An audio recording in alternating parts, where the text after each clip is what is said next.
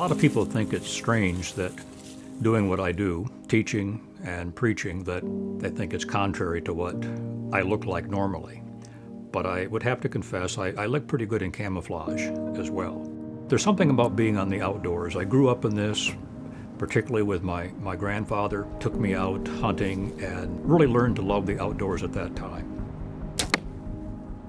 While hunting is my favorite pastime, my greatest passion is the ministry that God has given me to do. I've been teaching now for over 40 years in various institutions, and now to minister here as the academic dean, to run basically the academic operation, but also to teach the Old Testament. As I look at the particular gifts the Lord has given me and the interest in the Old Testament particularly, if I can demonstrate and show to students and to laymen alike how to see the relevance of the Old Testament for Christian living, and particularly to see the gospel message that is so clearly presented in the Old Testament, and to make the Old Testament alive to those that I minister to, if I have a small part in that, then I am greatly humbled before the Lord.